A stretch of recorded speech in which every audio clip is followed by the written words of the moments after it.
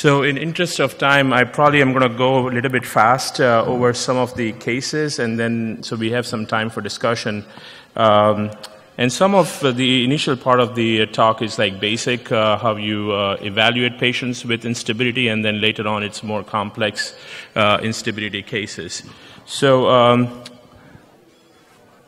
I'll get started. I have no disclosures. I'm from Cincinnati Children's Hospital. We start with case number 1, 13-year-old girl who was walking downstairs and twisted her knee and felt the patella dislocate and relocate. This was her first dislocation. She had no contralateral knee issues, and she has no family history. On examination, she had no effusion. She has some tenderness over the medial aspect of the patella. Her translation is 2 quadrants, medial and lateral. She has a positive apprehension sign. Beighton score is 3 out of 9. That's the score that we commonly use to gauge hyperlaxity. Her standing alignment is neutral, and her prone rotational profile is normal. And for the sake of the presentation, these are no curveballs here, so if I'm not mentioning any measurements, they are assumed to be normal. These are the x-rays of the patient. So the first thing I would like to have a comment from any of the panel members is, do you think this is an adequate x-ray series? Would you order anything more? James? So first, ask the radiographer to do a proper lateral x-ray, because a lot of time they do it in this manner. You see that in varus valgus is not properly aligned, the condyles, although in rotation it's okay here. Then, of course, sometimes you can add on the skyline view as well. Okay, so 2 comments which are very appropriate is to get a perfect lateral, and I'll explain you why you need a perfect lateral x-ray to evaluate patients, and then you also need a merchant view. So perfect lateral x-ray is defined by the overlap of the posterior condyles, and distally the condyles should overlap as well. When you have perfect lateral x-rays, you'll be able to see a lot of risk factors for instability. For example, if you see a crossing sign from the trochlear sign, which is the extension of the Blumenset or the intercondylar notch sign, so if this line, when you extend it, that's the trochlea. When that trochlear line intersects with the condylar line, it's called a positive crossing sign, which is a sign for trochlear dysplasia. The other line is a line along the anterior femoral cortex, and you measure the bump, and if it's more than 4 or 5 millimeters, depending on what study you are quoting, then that is a supratrochlear bump. And the third thing is a double contour here, which you see a parallel shadow, but every x-ray you see has to be perfectly lined up to make all these assessments. And it's important, even if you're not going to be treating the trochlear dysplasia, it's a risk factor, so your chances of having a redislocation or failure of conservative treatment are based on the amount of risk factors you have. So it's important for you to make sure this double contour signifies you have a hypoplastic medial condyle. And then you measure the patellar height on this. There are various indices to measure patellar height, and you can also look at the MRI to correlate your x-ray findings. If you want to get a perfect lateral x-rays, you have to speak with your radiologist, and this is the way we do it. We put a sponge or something underneath the leg to level the leg is in line with the knee joint, and then you just about 10-degree tilt of the gantry, and you get a perfect lateral x-ray every time. As far as the axial view is concerned, this is the axial view of the patient, so you can see a little bit of an avulsion from the medial side. As far as the axial views are concerned, what you want to make sure is that it's a proper merchant view, which is taken at a 30-degree angle with the knee flex 45 degrees. And how do you know that this is a good axial view? Is that the ratio of the lateral facet to the medial facet is usually 1:2 ratio. Then you are evaluating the proximal aspect of the trochlea. If they are equal, that means there is further flexion. It's in around 45 degrees or more flexion, and then you don't get to evaluate the trochlea, because trochlear dysplasia is mainly present in the proximal part of the trochlea. So you want to make sure that you get a good axial view at low degrees of flexion. So this is a good axial view. On the MRI, you can see characteristic bone bruises, which are of this patient, and we don't see any osteochondral fracture. So in short, this patient is a first-time patellar dislocation, has a small marginal fracture here. So what I would like to know from the panel is how you're going to treat this patient. So these are your options. Conservative treatment, whether you repair the avulsed fragment and attached structures, whether you'll do a proximal distal realignment, including a lateral release, or whether you would do an MPFL reconstruction. So I'd like the panel to just tell their preferences. I think being a child with that small avulsed fragment, this could heal very well. All we need to do is immobilize this for a period of 2 or 3 weeks in a posterior splint. And following that 3-week period, we start with aggressive physio rehabilitation recovery of quadriceps strength, especially the vastus medialis. Excellent. If the patient continues to have instability later, then we could probably consider intervention. Anyone is going to differ from the suggestion given by the panel? So I think most of us do agree. Yeah, just make sure that that avulsed fragment is not intra-articular, and in this case, the X-ray is quite nice. Otherwise, you might need an MRI to look at. Right. So the couple of points that are made is that if you go back and look at the X-ray, you want to make sure that this fracture is not intra-articular. For that to be intra-articular, it is usually a bigger piece, and then you can evaluate on the MRI whether it has a chondral surface attached to it, because then it becomes an osteochondral fracture, not just a marginal fracture. But the treatment for a first-time dislocation in a young patient who otherwise has no other issues, it is a conservative treatment protocol. And the treatment protocol is to immobilize it for a few weeks. You can be weight bearing as tolerated, and after about 3 weeks, you can start with physical therapy, concentrating on the core, progressing down towards the hip and the quads. And then we use a Palumbo brace, and the return to sports can be in 6 to 12 weeks based on functional test and how the patient is doing. Now, a first-time dislocation with no osteochondral fracture, is there any role for surgery? Do you ever have to operate on these patients? So I can tell you that if you look at the fate of the patella after the first-time dislocation, it's a 1/3 rule. So 1/3 of the patients are going to be normal, 1/3 may redislocate again, and 1/3 are symptomatic. That means they may not dislocate, but they may have persistent instability. Now, how do we recognize this group? Is there a way to predict that this patient is going to have issues, because then you can change the treatment? So there are certain algorithms that you can use. One of them is the instability severity score that has been published, and it's a list of these things. You look at the age, whether they are bilateral or they had contralateral history, whether they have trochlear dysplasia, their height of the patella, the TTTG, and the tilt. So these 6 parameters would give you a score, and if you have more than 4 points, then the risk of dislocation is almost 4 times more than you have less than 4 points. The other thing is we looked at the predictors of recurrent instability and found these 4 predictors: if they're immature, if they have contralateral dislocation, if they have trochlear dysplasia, and if they're patella alta. If they have 4 risk factors, then the risk of recurrence is 88%. And so we offer surgery to some patients if they have a history of contralateral issues and have high-grade dysplasia. Then even after first-time dislocation, we would recommend surgical treatment. So there is a role in a very small subset of patients if you can recognize them early on. We'll go on to the second case, a 16-year-old boy who twisted and fell during dancing. This is first-time patella dislocation as well. No family history. The contralateral knee is normal. There is significant effusion. There is global tenderness to palpation. You could not examine the patient very well because there is effusion. And there is guarding, and the Byton score is 4 out of 9. This is the x-rays of the patient. And as I said, there are no hidden things here. What you can see here is a big osteochondral fragment. Okay? When you see an x-ray like this with a big piece of bone, there is cartilage attached to it, so the size of the piece is actually bigger than what you can see. So, and the MRI shows that this piece has come out from the patella here, and you can see the big piece lying here in the center, and it's the inferior half of the patella. So it's a significant size piece. So my questions to the panel is that first-time dislocation with an osteochondral fracture, what are the options for the osteochondral fragment? Are you going to ignore the fragment? It's 15 millimeters in its widest dimension. Whether you're going to remove the loose piece and microfracture the bed, which is from the patella, or whether you're going to internally fix this fragment. And then if you're going to do surgery to fix it, are you going to do anything for instability? Are you going to treat the instability conservative? Are you going to do a repair, a reconstruction, or a stage reconstruction? So let me just ask the panel for the first thing. For the osteochondral fragment, what would be your recommended treatment? And any one of you, yes? So we really can't ignore this situation. It's a large piece, as you mentioned.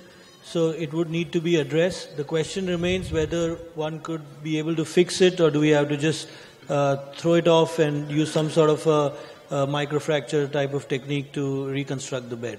So okay, that would be the thought process. Okay, agreed.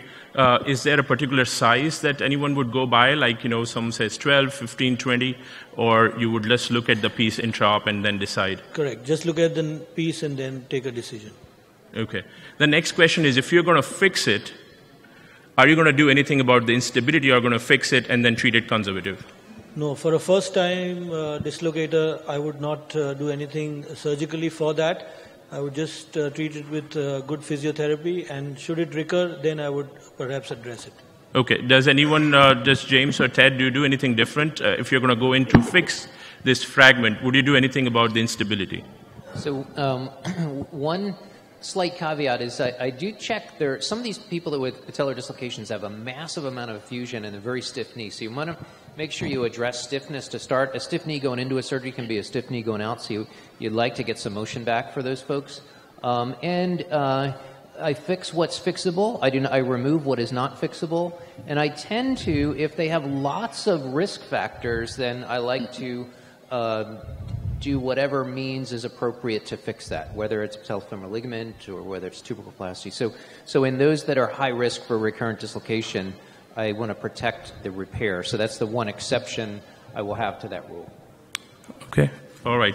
So, so a lot of good points. So, you have to look at the cartilage, the quality of the cartilage, the size of the piece when you get that. The one thing everyone would recommend is not to ignore this, because this is a big piece from, it's almost the medial aspect and the inferior aspect of the patella. So that everyone agrees. As far as the options for instability, our algorithm is to do an MPFL reconstruction since we are there, but we would like to do it in a stage fashion, and I'll show you what our protocol has been. We do stage MPFL reconstruction for these patients. This is the arthroscopy. You can see that there is also damage to the lateral femoral condyle, but most of the time lateral femoral condyle are in the non-weight-bearing area, so you can ignore them, but if they are coming into the weight-bearing area, then you have to treat it. This is a defect on the patellar side, and so what we did is fix the patella with these metal screws, and because these screws are intra-articular, I would like to remove them. I usually remove them at around 3 months, and when I'm going to remove them, then I go back, at the same time I would do an MPFL reconstruction. But there are options. If you use bioabsorbable or sutures or something to repair this fragment, and if you choose to treat it conservative, then that is your choice. But the bottom line is to not ignore the fragment and fix it. Does anyone have a different way of fixing these fractures? Shital, I found the difference in trend in North America seem to be a lot more metal intra-articular screw fixation, but outside North America seem to be more bioabsorbable screw. Is there any explanation for this? So, our experience, I've used the bioabsorbable implants before. The biomechanical studies have shown the best compression and biomechanical stability you can get from these screws, the headless screws, compared to the bioabsorbable pins that you use. But clinically, that might not be relevant. Clinically, it may still heal. The other issue is that I like the screws because I can see if they're going to back out, whereas with the bioabsorbable pins, if they ever back out or if they cause any synovitis or effusion, you don't know if it's a pin that is backing out and causing injury to the other side. So I like to see these fragments, and I like to go back in after 3 months to evaluate that fragment has healed well. It's 2 surgeries, but I tell the patients up front, and so far, and the reason to do a stage surgery is because this is a medial approach. It's on the medial side. So I don't want to do an MPFL and then go through the MPFL to remove the screws. So I go in the second time, do a medial arthrotomy, take out the screws, make sure it's well healed, and then I would do an MPFL reconstruction. But there is variation in the treatment protocols for this approach. So I'm not advocating that this is the only way to treat it, but this has been our protocol. So 3 months later, went in, the fragment had healed. Not perfectly, but it is. I checked and make sure that it is perfectly, perfectly at least fixed to the bed. You can still see that it's not perfectly healed here at the margins, and then I would do an MPFL reconstruction at the same time so that I don't have to ever go back in. The reason to remove the screws, you can see this is another case early on in my practice where I left the screws inside, and the patient started complaining of pain. When I went in, there was this track. This is a tibiofemoral joint. It's not patellofemoral, but that's the reason to remove the screws. Intra-articular screws, I would not leave them alone. And my problem with the bioabsorbable fixation is that if something like this happens when your bioabsorbable screw backs out, you cannot see it. You don't know what's going on unless you do an MRI, and it's not very reliable. But this is, I think, personal preference of what you choose to fix the fragment. So I would not do a medial side repair because historically isolated lateral release and medial sided repairs, even these are all level 1 studies, they're randomized trials, repair versus no repair, and none of them have shown superiority of a medial repair over no repair. So if I'm going to do anything, I would do MPFL reconstruction. I would not try to repair the torn structures. And initially you used to do it for the first few years in the practice, and we found the same results, that their recurrence rate after repair is the same as not doing anything. Case 3 is a 10-year-old female, acute episode of patellar dislocation, 3 previous patellar dislocations. So this is a case of recurrent dislocations, low energy mechanisms, no pain between episodes, no effusion, full range of motion, bilateral apprehension, hyperlaxity, genu valgum, and a rotational profile that was normal.